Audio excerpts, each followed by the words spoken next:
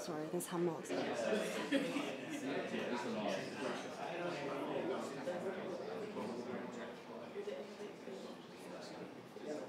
You can check out the location, see if it's a place you want to go. If you then shut the device, if you're walking, you probably want to have it held shut. So you can hit that, click on directions and then start, and then it will just take you through the destination straight away.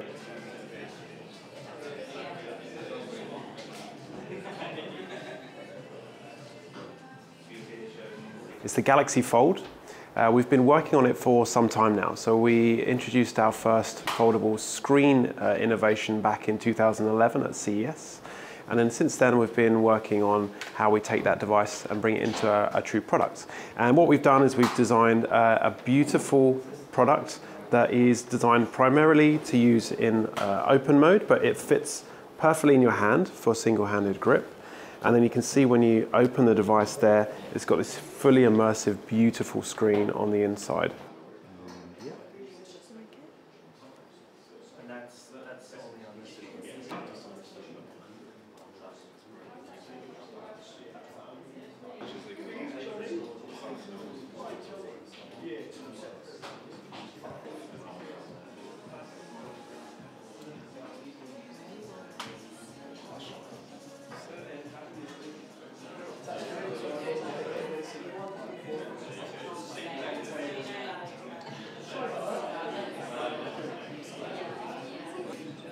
Go into Google Maps. As people are consuming more and more data and enjoying more and more entertainment, they have this desire for a large screen. But if you have to keep having the large screen on a single front device, that's going to get really big and it's not going to fit in your pocket. So we had to solve that problem of providing a large screen, but also having something that fits in the pocket, which is why now is the perfect time for the foldable technology to come in, because it does give you that ability to have something that's handy and pocketable, but allows you to then enjoy incredible multimedia content by using this beautiful large display here.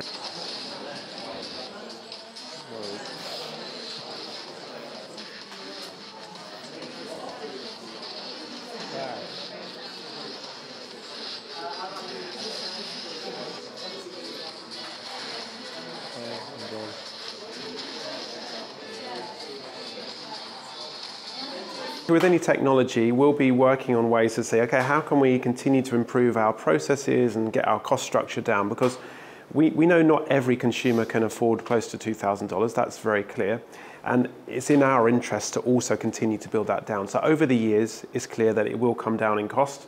Right now, I think the value for money with everything you're getting on this device, there's nothing else in the market like it. And we can't wait for people to experience it for themselves.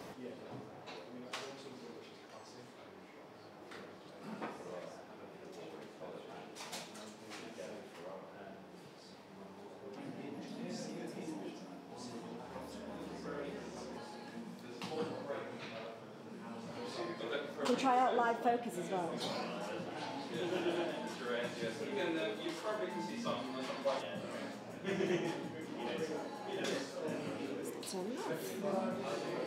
We have competition from everywhere. I mean, I think what we've done at Samsung, we always do, is push the boundaries with foldable technology.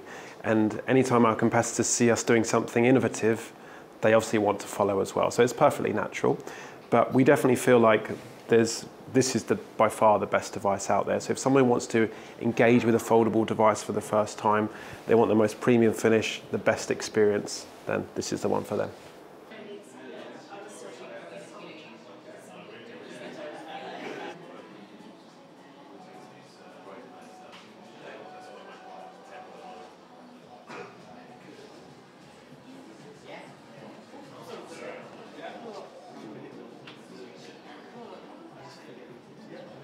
The smartphone hasn't changed in a very long time. If you think about what they look like, they have looked like sleek black rectangles of glass for many, many years now. And so as we hit peak smartphone and people sort of stop renewing their devices quite so frequently, smartphone makers are finding that their profits are falling. Samsung especially reported that its profits and sales were down. So they're having to come up with new ways to entice people to upgrade a bit more frequently. Yeah.